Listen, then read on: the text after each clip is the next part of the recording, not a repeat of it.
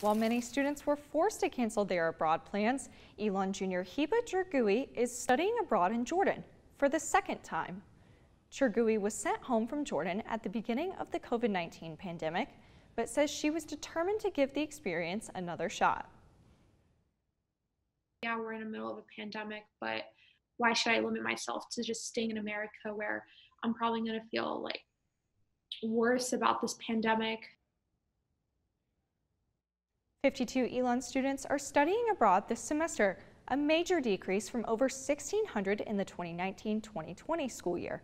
But Communications Manager of Global Education, Shanna Van Beek, says the Global Education Center is optimistic about enrollment for fall 2021 abroad programs.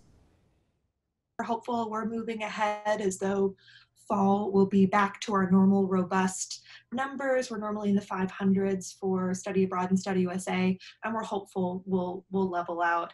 But of course, we are watching this day by day and taking it day by day as everyone else is.